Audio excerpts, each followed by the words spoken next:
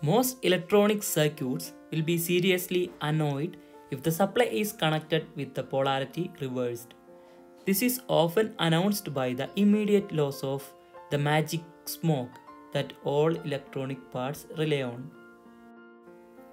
A series diode is the simplest and cheapest form of protection.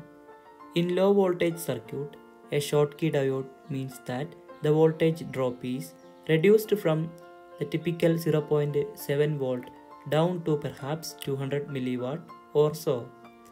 This is very much current dependent enough, and at maximum rated current the voltage drop may exceed 1 watt of a standard silicon diode, or around 500 milliwatt for Schottky types.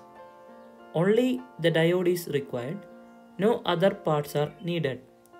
So it is by far the simplest and the cheapest.